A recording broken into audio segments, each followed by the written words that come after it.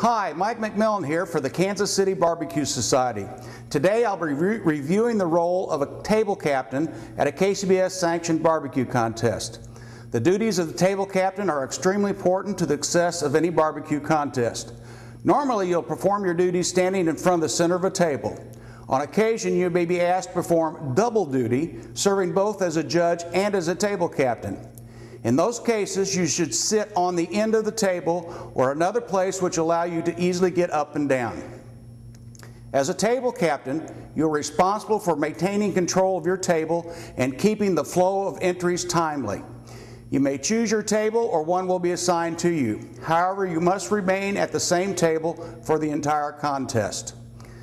The judges will receive their instructions before the judging starts. Therefore, as table captain, you are not to instruct judges on how to score an entry, try to influence the judges with your personal judging beliefs, answer any questions by the judges. All questions should be referred to the KCBS rep, or point out any violations of rules. We're looking for 6 opinions, not 7. Before the judging begins, make sure that each judge has a pen or pencil, a judging plate, and a scorecard. Also make sure that the judges have access to the following items on the table: water, crackers, toothpicks, paper towels or napkins. Prior to the beginning of each category, make sure the judges have circled the correct category at the top of the judging slip, printed their name and their CBJ number at the bottom, and written their table number below their CBJ number.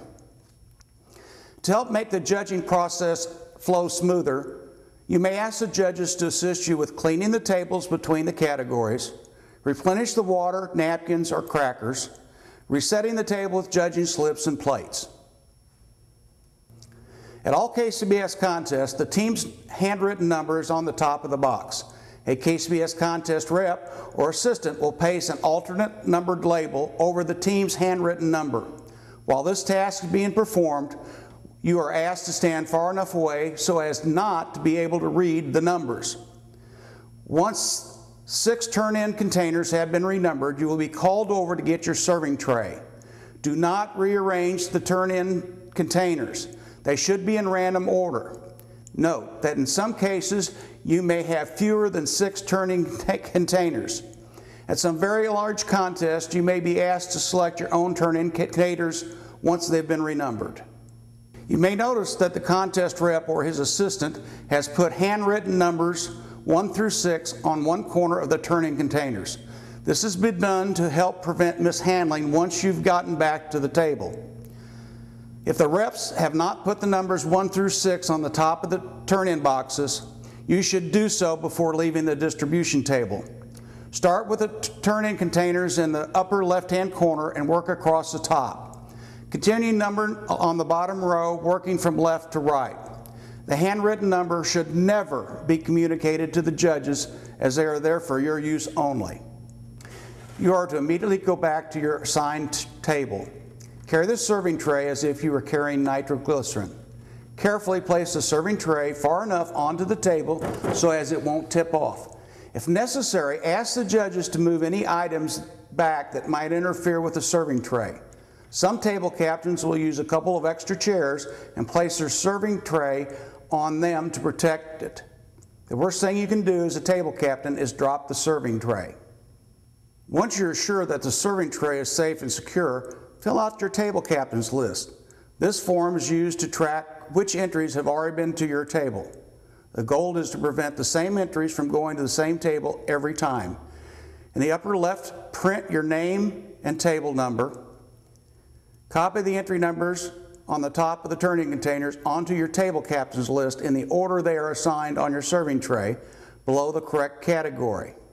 And strike through the last 2 digits on the entry number in the 01 to 00 section of the form. Never use a turn-in container to write on when completing this form. Most table captains perform this task while reading the entry numbers to the judges. Just remember to go slow, as the judges have to write in 2 places. On the judging slip, the entry numbers are written working down the form, top to bottom. You'll notice that the new judging slip has 7 places for scoring entries.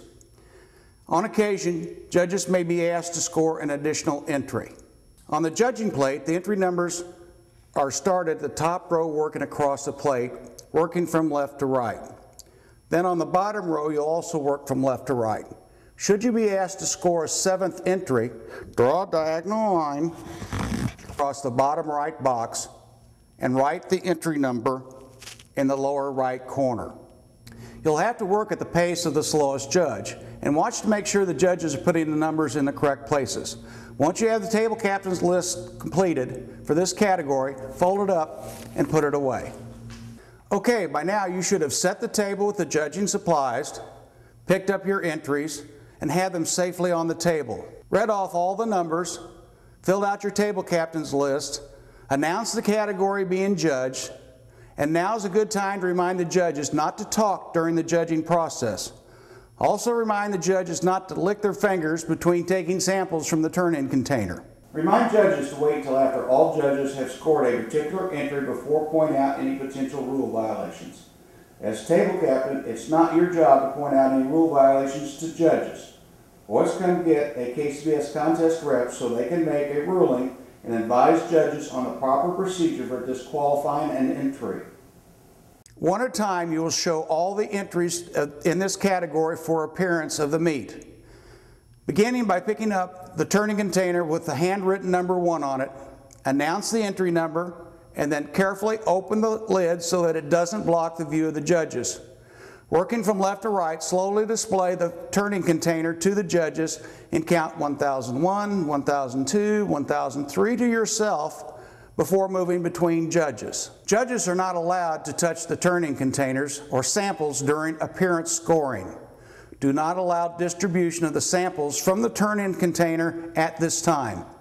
After the last judge has scored the entry for appearance, close the lid, pick up the next turn-in container, announce the entry number, and follow the same procedure as before.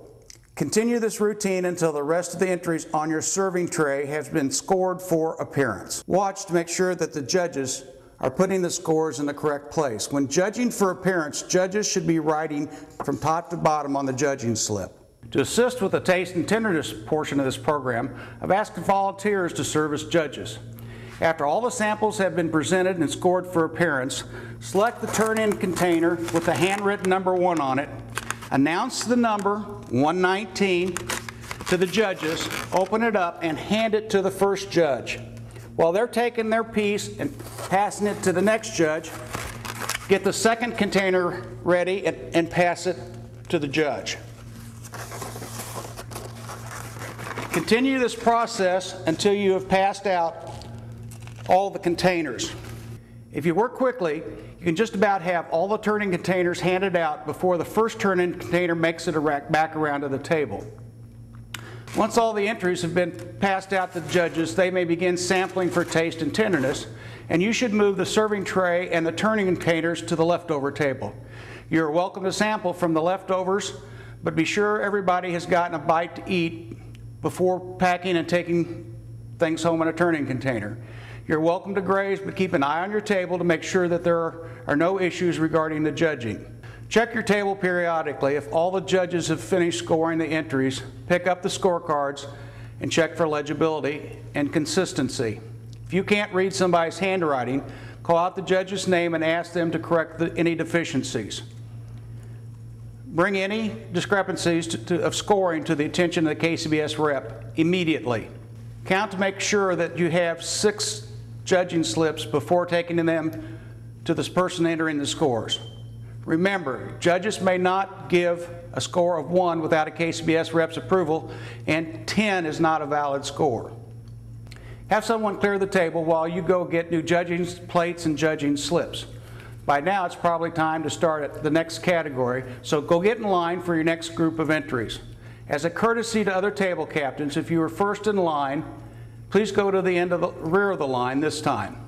Also, when you get back to your table, start at the opposite end of the table so the judges will not always be the last ones getting their turn-in trays. On behalf of the Kansas City BBQ Society, the judges, teams, and the organizers, we thank you for being a table captain.